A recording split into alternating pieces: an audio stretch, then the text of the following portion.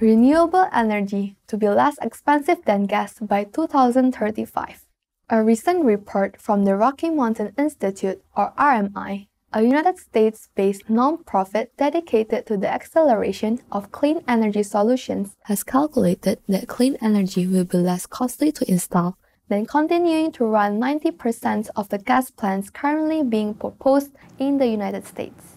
The report assumed the clean energy system would be comprised of a mix of solar, wind, and batteries, which would be capable of delivering a stable supply of electricity comparable to gas. Furthermore, another report from RMI noted that the pipeline supplying the gas will also become uneconomical as decreasing sales would lead to increased prices and thus further reduction of sales. Thank you, Rocky Mountain Institute, for your fascinating reports.